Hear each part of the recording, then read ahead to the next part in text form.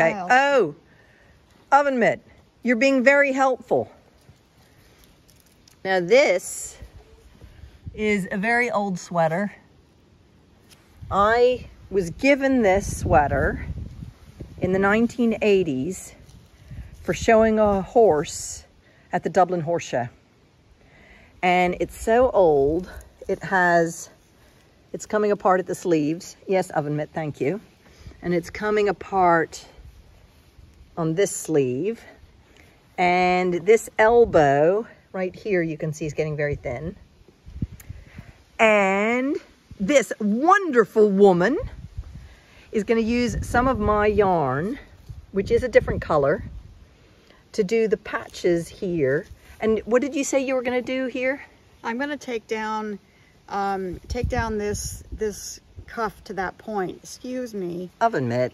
and re-knit that point. And re-knit it back in. Yeah, it should be fine. Are you going to, and you're going to do The same thing here. you're going to take it down and then knit it back up. Yep. So hopefully you won't need my wool necessarily for this. Well, Or you might. I can't tell because this is kind of thin here, It is very thin. but I'll do what I can with that. And you know, that's the thing now. What's it called? It's called visible mending. That's what it's called. Oh, I didn't even know there was a term for Yeah, it. visible mending. Oven mitt, stop being so rude. She's being very good and helping mend my beautiful sweater. Well, I love the idea that there is even a name for it called visible mending. Kind of goes along the line of my multi-generational sweater that was given by a friend to my great grandmother, who gave it to my grandmother, who gave it to my mother, and then my mother gave it to me. So it's a 4-generation sweater that I have. I've got a video I did earlier of it. So, yes, so visible mending. Well, I look forward to seeing, ow. And what might happen is I might just knit a patch and sew it on there. It'll be a square or an oblong, you know, a patch of this. Made out of my Zwartbles. Yep, and just sew it on there.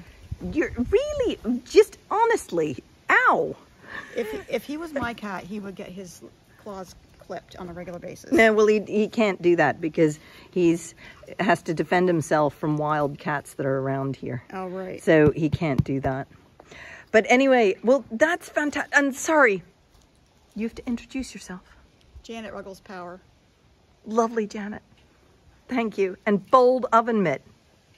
And yes, so thank you very, very much. And we'll see the results sometime next week. Yep.